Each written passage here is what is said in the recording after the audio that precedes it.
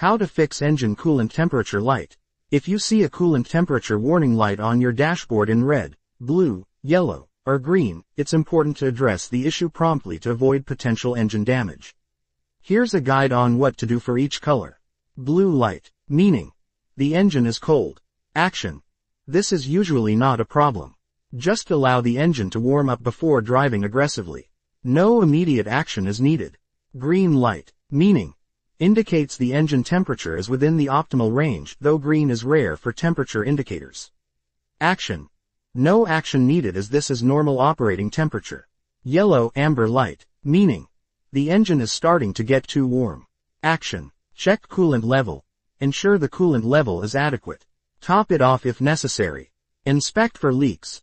Look for any coolant leaks under the car or around the engine bay. Monitor temperature. Keep an eye on the temperature gauge and avoid heavy engine load.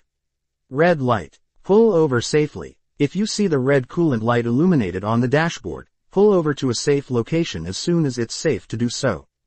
Continuing to drive with an overheating engine can cause severe damage. Turn off the engine. Once safely stopped, turn off the engine immediately. Allowing the engine to cool down is essential to prevent further damage.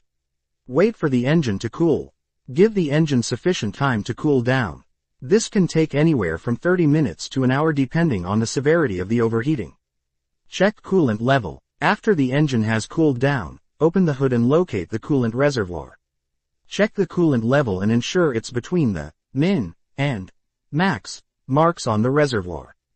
If the coolant level is low, add the appropriate type of coolant. Check radiator and cooling system components. Inspect the radiator cap, hoses, and water pump for any signs of damage or leaks.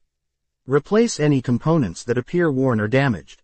Verify thermostat operation. Test the thermostat to ensure it's opening and closing correctly. A faulty thermostat can cause overheating issues.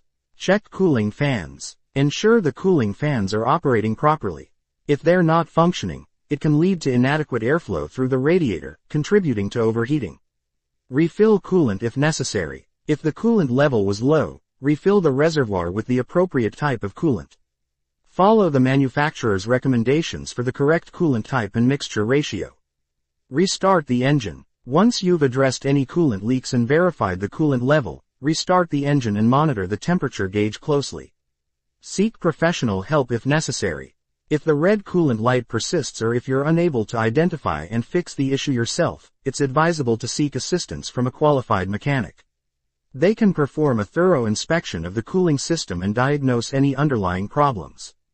Preventive maintenance. Schedule regular maintenance for your vehicle's cooling system, including coolant flushes and inspections, to prevent future overheating issues.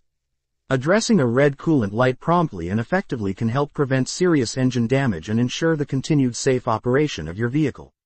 Thanks for watching, and subscribe for more. If you find this video useful, please like and share it with your friends, and if you have any questions, leave a comment, we'll respond.